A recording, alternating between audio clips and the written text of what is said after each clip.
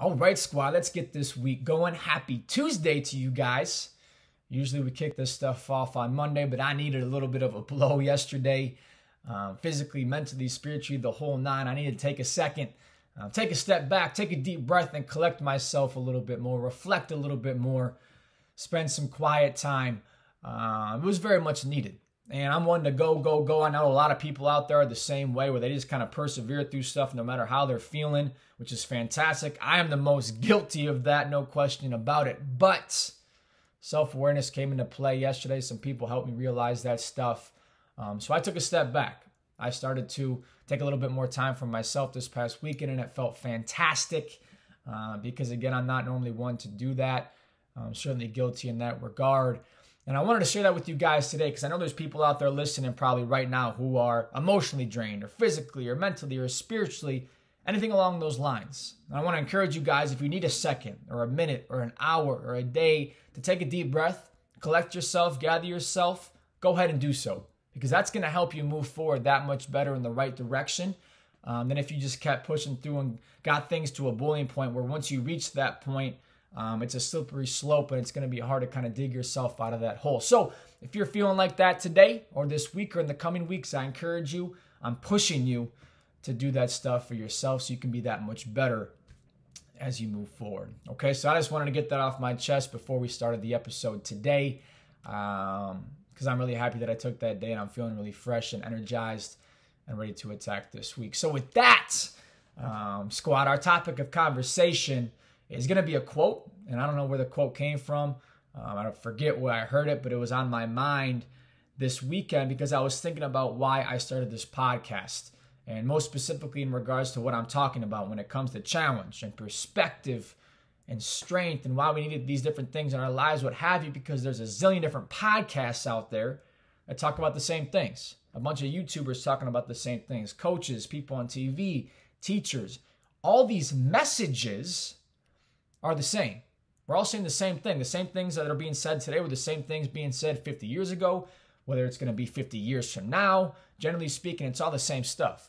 So what changes? Why is it important to have different voices communicating these same messages? It's because the messengers are constantly changing. The messengers are. And the reason the messengers are because your voice matters. Maybe I'm only connecting to one or two people right now, but the connection with those one or two people may have not otherwise been found with a different voice or a different person communicating this stuff.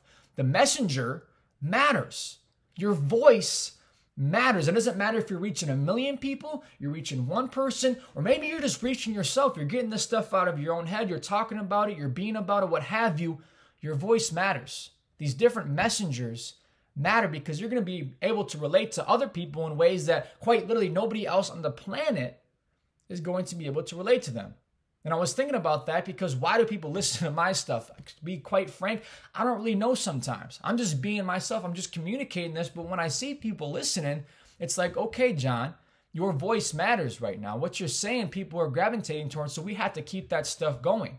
And that's not just me. That's everybody else out there who has something to say, who has something to share. And it's not saying my way is the highway, but it's just speaking your truth. It's being yourself, and it's being that unique messenger that the world needs maybe at this point in time. And again, it doesn't have to be 1 billion people you're connecting with. Maybe it's just one. Or maybe even more importantly, it's just yourself. But if you can be that messenger communicating the same message that everybody else is saying, but you say it in a different way at the right time for the right reason in the right capacity, maybe you take to a little bit more. Somebody else does, or 10 people, or 100, what have you. That stuff's important. So my message for us today is this. Yes, the messages are the same. The communication is not, though. So be unique to yourself. Be true to yourself. Speak your truths. Don't be ignorant to the fact that there are other perspectives out there, different ways of communicating it, but you have to be true to yourself because when that authenticity shines, that's when people gravitate towards the messages that you are expressing. So what I want to encourage us to do today is be authentic to yourself. Be true to what type of messenger you are. Don't pander to anybody else. Pander to yourself. Identify who you are, what you want to express, and be genuine in that approach. And if you can do that, I think the masses that you are going to reach are going to very much surprise you. very much surprise you. So be true to yourself as we approach these coming days. Be that unique messenger that the world needs, and see what happens. And I think you're going to like what you find if you can do so. So with that, you guys, happy Tuesday. Happy Tuesday to you all. Wishing you health, wishing you happiness, wishing you challenge, strength, perspective, and let's make this stuff happen this week so we can better ourselves in the coming days. And if, again, like I kind of started this thing off with, if you need to take a step back this week, take one. Take one. Take that breath. It might be needed, so take it. So take it, so take it, so take it. All right, you guys have a fantastic day. Appreciate you guys tuning in, and let's have a great Tuesday. God bless. Coach Cool.